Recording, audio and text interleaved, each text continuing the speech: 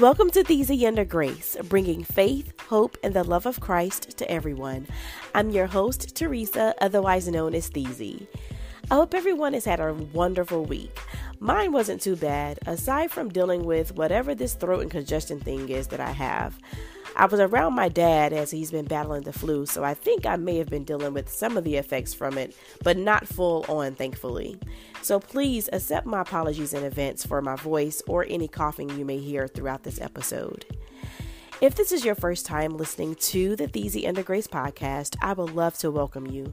Please take a moment to also listen to the other 8 episodes to learn a little more about me and this podcast, and also check out some other episodes on attitude adjustment, perseverance, worthiness, sacrifice, and the most recent one, which is titled For Your Good, all of which I hope you'll enjoy. Thezy Under Grace is available on 11 platforms. I know I say it every episode, but yes, it is available on 11 streaming platforms. It is available on iHeartRadio, Spotify, iTunes or Apple Podcast, Google Podcast, Anchor, Radio Public, Stitcher, Castbox, Pocket Cast, Breaker, and Overcast. Just download any of these apps or head to their respective websites, search for Thezy Under Grace, and subscribe, follow, and share. Now, guys, Thezy Under Grace is on YouTube. I just launched the YouTube channel for the Thezy Under Grace podcast earlier this week, and currently all episodes are available, and soon to come, I'll be recording videos as another way to interact and share this podcast and blog with you. So just go to YouTube, search for the Thezy Under Grace podcast, and hit the subscribe button. Simple as that. By the way, I'm also still posting posts on Thezy's Voyage as well. So if you go to my website, which is thezysvoyage.com, click on the blog link, you'll also see that I also post these podcast episodes in blog form as well, just in case you do want to read, do some leisure reading as well, in addition to listening to the podcast episode itself. So don't forget all about the blog posts that are on thezysvoyage.com. So don't forget to check them out. So this episode is on the subject of temptation, which is something we all face daily and are heavily surrounded by in our daily lives. However, it's up to us if we choose to give in or escape it. So let's talk about it.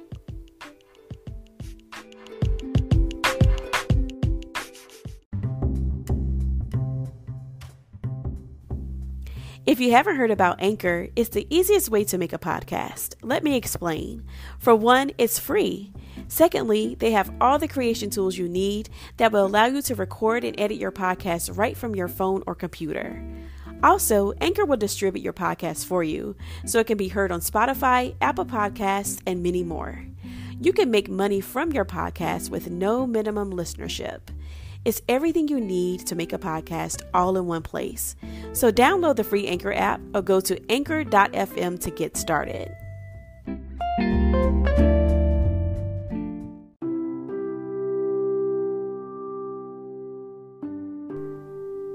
And lead us not into temptation, but deliver us from the evil one.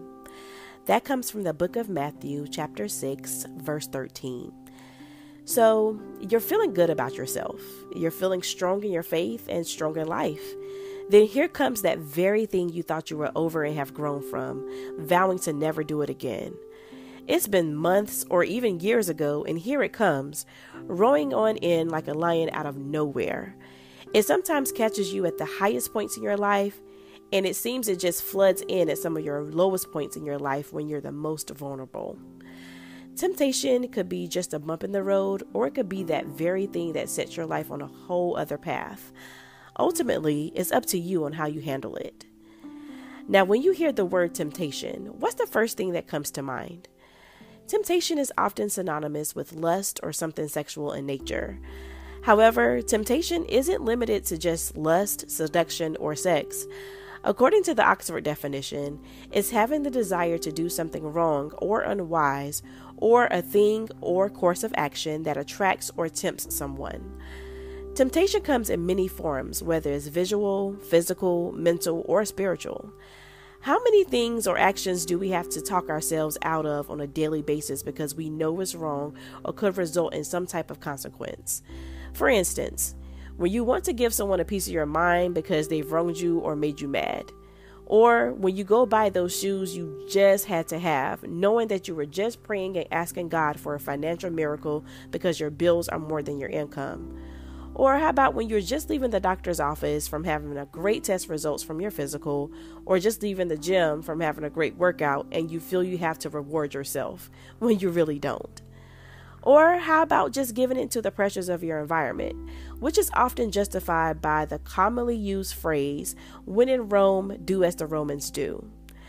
For some former addicts of substance abuse, porn, or any addiction, all it takes is just one slip up to send you spiraling, and you don't even have to be a former addict for that to happen, honestly. This can happen when we fail to strengthen our lives or ourselves daily through prayer and reading of the Word. I'll admit, there have been times when I almost gave in to temptation of many things, and I thought to myself, if I do this, it'll be instant gratification in some form, but what about how I feel afterwards? Who else would be hurt or affected if I do choose to give in to this temptation? Take a minute to think about how many times you faced temptation this week alone and how you've handled it. Did you avoid it or did you succumb to it? Just think about it.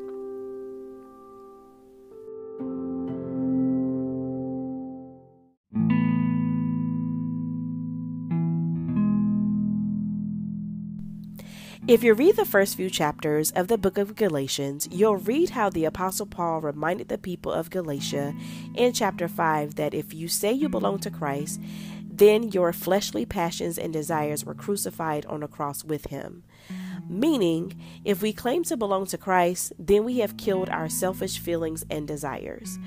He even goes a step further later in the chapter by saying, by giving the way to not give in to temptation, which is done by walking by the Holy Spirit, because if you do, you will not gratify the desires of your flesh. This is why it is utterly important to strengthen yourself spiritually by praying and communicating with our Heavenly Father, and also studying and reading the guide to our lives, which is the Word of God. It is also important to be careful about what you let seep into your mind and your thoughts, whether it's through movies, TV shows, social media, music, or even the people you surround yourself with. With every temptation, there is a way of escape. In the book of 1 Corinthians chapter 10, verse 13, the New Living Translation reads, "The temptations in your life are no different from what others experience, and God is faithful. He will not allow the temptation to be more than you can stand. When you are tempted, He will show you a way out so that you can endure." Hey, I get it. We're surrounded by all kinds of temptation every day of our lives. Society has made things that are knowingly wrong, so what these days, the norm. I don't care who you are, what your title is, what you do for a living, how smart you are, how much money you make. None of these things make you exempt from temptation. Everyone faces it. It's our choice and how we choose to handle it. Just think, Eve was tempted by the serpent in the Garden of Eden. Jesus was tempted by Satan. Jesus himself was tempted by Satan. Even David was tempted and even went forward with it by committing adultery, and yet he was a man after God's own heart, as well as other figures in the Bible you may read about. So as you can see, there's nothing new under the sun, and as you can also see, no one is exempt from temptation. I know what it's like to consider giving up your salvation to live as the world lives because, hey, you think it'll be easier, and it's also tempting because it appears that everyone in the world is living and doing way better than you are, which is ultimately a lie. Trust me, looks can be deceiving. I know what it's like to almost give in to those inbox messages you may get or those DMs, all because you're bored or feeling lonely. But hey, what's the cost of it all? For me, it's tempting, as you want to be in someone's company sometimes, because when you're married, you have someone lying next to you every night, you have someone to always do things with, and etc. and etc. And now I personally no longer have that. So trust me, it's been quite an adjustment. But again, with every temptation, there's a way of escape. Now, I'm not referring to every message or email I may get or you may get, but you guys know the ones I'm talking about. So, hey. That's why the block and delete buttons exist. And also you can have the option to uninstall the app.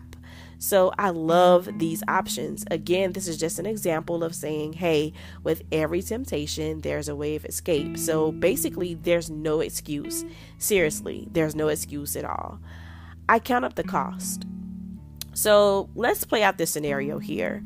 Let's say I give in to one of those DMs or those inbox messages, one of those ones that are not godly or are not conducive to what I'm doing or in any shape, fashion, or form that's any way productive or good for my life. So let's say I give in, my emotions spiral out of control, I become engulfed in spending time with that someone or doing things that I shouldn't be doing, and now my focus is totally not on what my calling is. I end up distracted, which all results in someone not being helped because I took my focus off of my calling and my purpose. I got sidetracked and stayed there. I no longer answer the emails, the inbox messages, or DMs from people that are reaching out for help or guidance. I stopped reading my word. I stopped podcasting. I stopped going to church. I stopped fellowshipping, which also makes me to be held accountable by my brothers and sisters in Christ. And I just stray away from everything altogether. Stray away from everything that I know is for my greater good. Now, just think about this scenario that I just outlined. You see how one thing can lead to the detriment of another in life? Seriously, is it really worth it? No, it's not in the least bit. And no, this is not the scenario I'm currently living or have gone forward with, just in case you were wondering. I'm all good over here. Now, I'll admit, I found myself flirting with temptation at times, saying in the back of my mind, oh, it's not that bad. I'll be okay. And even that is not okay, because all it takes is one little thing and what seemingly would be the most perfect moment for Satan to creep in with one of his schemes to knock me right off of my journey. Also, this also applies to you as well. So trust me, Satan knows your weaknesses and he knows how to tempt you. It comes in the form of a smiling face who has a hidden agenda all along. It sometimes comes in the form of the very thing you've been praying for, all while in the back of your mind you're saying, this is too good to be true, and it often is. It comes in the form of a text from an old friend or relationship. It comes in the form of just a smell of the one thing you say you're not going to eat or drink, or seeing someone around you with it. It comes in the form of a depiction of social media of how everyone else is doing it and commenting on how great it is. It comes in the form of a dame or a damsel in distress. It comes in whatever form Satan knows will tempt you, and sometimes you may not even realize it until later or even when it's too late. Again, that's why it's so imperative to stay in prayer. It's imperative to stay surrounded with godly people, to have godly friends or people you can talk to or confide in, and also read your word. It will not only strengthen your faith and trust in God, but it will also strengthen your discernment too.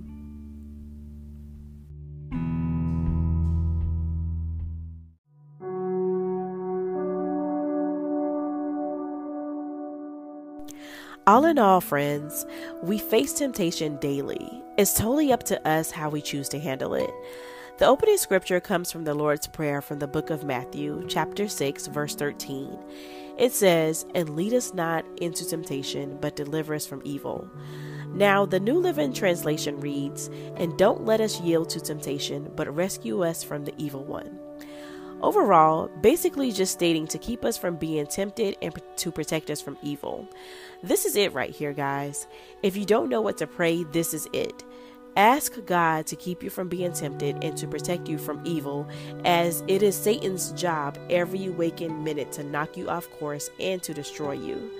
Sometimes it could be something so direct and so blatant, and sometimes it could be very masked and disguised. It comes in all forms. But trust me, Satan would definitely try his best to cause unbelief in you, and that unbelief is what's going to cause you to get off course. He will make it seem like no one and not even God cares, because if he did, why are you being tempted in this way? I urge you to reflect on chapter 5 and verse 24 in the book of Galatians. I also want you to reflect on chapter 10 and verse 13 in the book of 1 Corinthians, in addition to praying the Lord's Prayer, or even if you want to just focus on that one verse that we went over a little earlier, which is in the book of Matthew chapter 6, verse 13, just asking God to keep you from being tempted and to protect you from evil. Reflect before you make a decision to act or not to act upon your temptation, as there are always consequences for our actions. Giving in may temporarily fill a void, but can have a lifetime of consequence. Remember, with every temptation, there is a way of escape. Also remember, God tests, Satan tempts. I often hear people say, God is tempting me. God will never tempt you. God will test you. He will never tempt you. I often hear people say, Satan is testing me. Satan doesn't test you. Satan tempts you. So remember, God tests, Satan tempts. Let's go to the Lord in prayer. Let's pray the Lord's Prayer together. Our Father, who art in heaven, hallowed be thy name.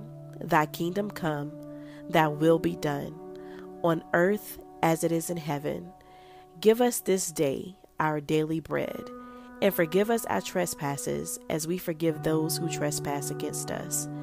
Lead us not into temptation, but deliver us from evil, for thine is the kingdom, the power, and the glory forever. Amen. Please share and connect with me on social media via Instagram and Twitter, also on Facebook, and also make sure you're following the Instagram page for the podcast, which is Thezy Under Grace. So on Instagram, follow at Thezy Under Grace. You can connect with me on my other social media accounts by just going to my website, which is thezyvoyage.com. That's TheezySvoyage.com. Also, if you're in the Charlotte and surrounding areas and don't have a place to worship, or if you just want to join me in worship just for a Sunday or two or a Saturday, we're non-denominational. I get asked all the time if we're Seventh-day Adventists because we have Saturday service. We're not. A Seventh-day Adventist is a non-denominational Christian. But again, if you're in the Charlotte and surrounding areas and you don't have a place to worship, or if you just want to come along and just worship with me, I'd love to invite you to join me in worship at Uplift Christian Ministries. For your convenience, service is held on Saturday and Sundays, and more information can be found on the Uplift Christian Ministries Facebook page. Also, another great ministry to visit and worship is New Vision Church. It is spelled Nuvision. That's New Vision Church. Service is held on Sunday mornings from 8 a.m. to 9:45 a.m., which is led by the people that I call my family, Pastors James and Kim McLean. More information can be found on their Facebook page, which is New Vision Church, or on their website, which is newvision.church. And I hope to actually see you guys there one day. So definitely feel free to reach out to me and just join me for worship. I already had a couple of people that have already done so. And even my neighbor has started to join me in worship, all because of course, by knowing me and from this podcast. So thank you guys for tuning in. I certainly hope you were blessed by some way in this podcast. Until the next episode, my friends, many blessings and peace to you all. Have a great week.